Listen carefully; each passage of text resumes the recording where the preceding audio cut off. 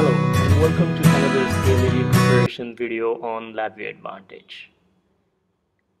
Please pause the video or scroll if necessary to understand the requirement of the problem.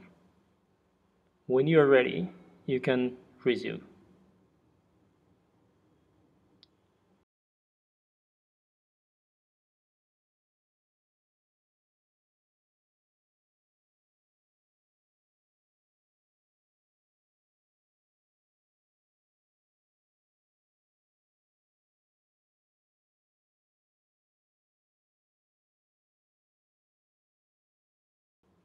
Okay, let's start.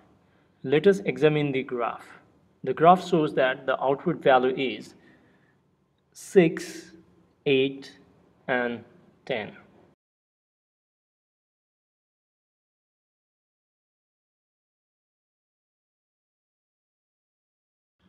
So let's examine the option A. The option A generates, since it is incrementing, it will produce 2, 4, 6, 8, and 10. So if you look into the index, the indexing starts from 2, so A must be the correct answer. So let's examine the other options. If you look into the option B also generates the same series of data, but since indexing starts from 1, that means it will start from 4 rather than 6. So B is not the correct answer.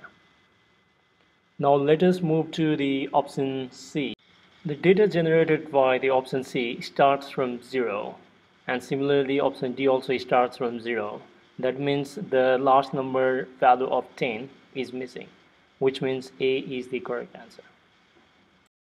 Please like, share and comment on this video, and please do not forget to subscribe to this channel for future LabVIEW videos. I'll see you next on another CLD preparation video.